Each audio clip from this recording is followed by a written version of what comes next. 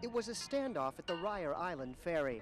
Rescuers had been banging on pipes since 8 a.m. to herd the mother and calf towards the Rio Vista Bridge.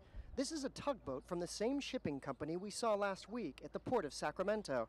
Rescuers had a theory the boats might have driven the whales south, so it joined in on the efforts. There was a tugboat coming up the river. We used that tugboat. We made arrangements with him, and we used that tugboat to be actually part of the herding operations in our final effort to get these whales moving south. By noon, the flotilla, along with a tugboat, headed back to the Rio Vista Bridge for a scheduled break. And the whales went the other way, upriver.